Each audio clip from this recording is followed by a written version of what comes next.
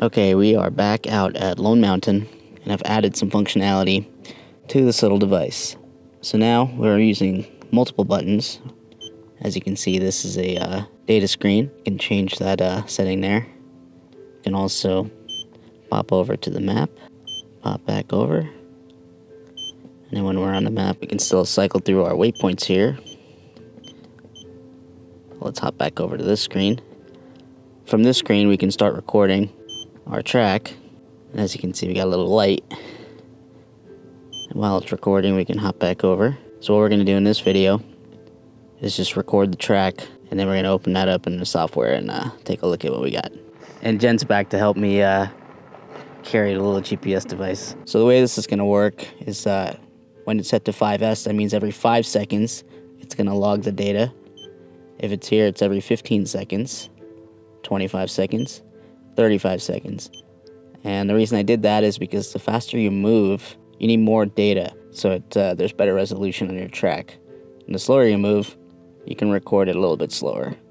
But for the purposes of this video, we're just going to record it 5 seconds. That way we got lots of data to play with. So let's go walk around. There we go, recording on 006. Let's go. So Jen just started her own YouTube channel, so I'll drop that link down in the description if you guys want to check it out. This was just a quick little half-mile loop that we did here, recording this track. Like I mentioned in part 1, this is not exactly a beginner-friendly Arduino project, but you know, if you copy and paste the code and if you wire everything up like the diagram, it's going to work, and you can give it a shot. So just a quick look at the hardware again. So we're using this module now, and we add an extra button to this test in part 2. The micro SD card is just connected to the SPI interface just right here on these pins. I'll have the wiring diagram on GitHub. But I just wanted to note something. Hang on, let me pull this off real quick. So just a quick note on these SD card readers. These run on 3.3 volts. So when using a 5-volt Arduino, like the Mega, you need all this little circuitry here to step the voltage down to the card reader. But let me put this back. Let's just click that guy out, and let's go read the file on the computer. Alright, let's pull up this SD card. So if you remember, the file was 006.txt, so let's just copy this. And we're going to put it in our folder with all our files here. This folder here is pretty much the exact same files that will be on GitHub here. I'll have the link down in the description. But let's hop into the folder here. So as you can see, this is the same exact folder. Oops. Same folder. Let's make sure. Oh yeah, we're still running. Got our environment running. So we're gonna run Python, create GPX, and the way this works is I'll just scroll down real quick. Right here, I'll just do a -H, which is help. I have argparser running, as you can see over here, and that will give us some info on how to use this file. So what we're going to do is put 006. You don't have to put the extension. The Python script's going to manage all that, and that's going to start converting this to a GPX file. If we do a -M, like, let's see. If we do something like this, let's just run this. There we go. So that generated an HTML file and a GPX file. The HTML file is over here on Folium. It's a pretty cool little Python extension that you can add on and generate maps with. So this is the track that we walked. Looks exactly like the one that we walked. Pretty sweet. And I like how you can zoom in, zoom out, and all that. This Lone Mountain here in Las Vegas. See the whole world. Whoa, that's crazy. Okay.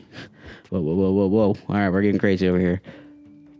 Okay, let's close all this. Hop back into the file here. Let's take a look at what that data looks like. So here you see coming out of the Arduino, this is what we're writing. We're writing every line 5 seconds apart from each other. So latitude, longitude, I have all of these separated by commas. And then within that, I have this little separator. I don't know what this character is called, but up here in the top of the script, I split the data, the comma separated values, and then I split those with whatever this thing is. Maybe you can let me know in the comments. Whoa, why does it look like it's selected now? Oh, look at this. Key separator. This is cool. I never realized that GitHub does this. Like, you can actually like examine the code, and it gives you this cool like function layout. So let's hop down to the bottom. So we'll hop down to the bottom here. So this is where we... Oh, now it's going crazy. There we go. This is where we type in that text with a 006. If we do a -M... Hey, stop doing that. If we do a -M, that's when it generates the map. All that logic's down here.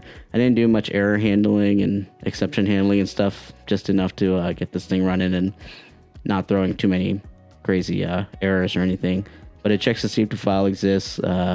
It checks to see if you have the -M flag, and then it runs through and does all its magic. Basically creates this little class. The class I wrote, it creates this object, and then it just does a lot of stuff on that object and creates your GPX file.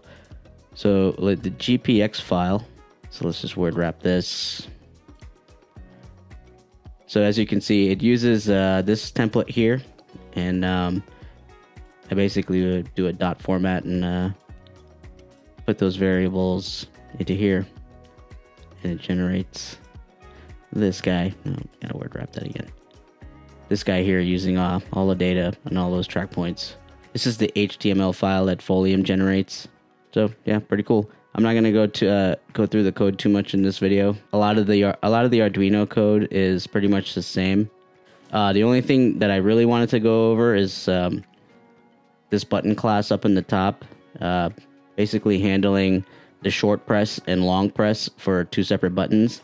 But the way that this code is written is modular enough to handle a lot of buttons and not have a lot of duplicate code. So what this code is doing is it's creating an object of the easy button object, and then its attributes are just going to be the long press and the short press, and those are going to have a callback function for each one. So when you instantiate each button down here, you basically pass it the names of those functions. And now let's scroll down to those right now. Down here. So when you write these functions, you can just put the logic in that you want the functions to handle. So as you can see here, we don't have any duplicate code at all. It's actually pretty nice. I'm pretty proud of myself for this one.